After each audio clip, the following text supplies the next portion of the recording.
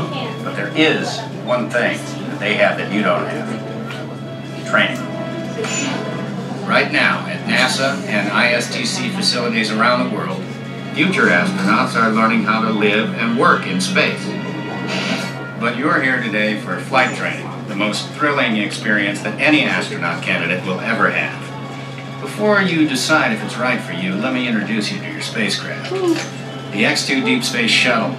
It's powered by solid hydrogen and can accelerate from 0 to 6,000 in 60 seconds.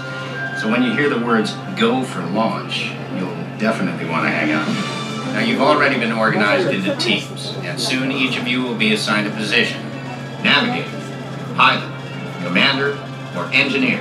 And the success of your mission will depend on all of you working together as a team. I'll be your captain, and in a few minutes I'll give all of you specific assignments. But first, our flight director has some safety instructions for you. Lieutenant? Remember the team number you're standing on. When the doors in front of you open, you will be directed to a flight station with that number on it. When you get there, please stand on the circles.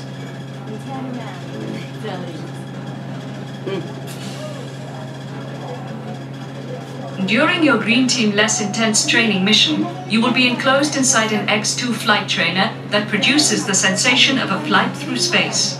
Those who are made uncomfortable by enclosed dark spaces or simulators should bypass this experience.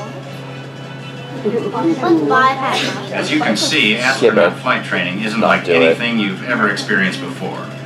It is intense, and if you would like to opt out, you can sign up for mission control training in the Advanced Training Lab. Just ask any member of the ISTC crew for directions.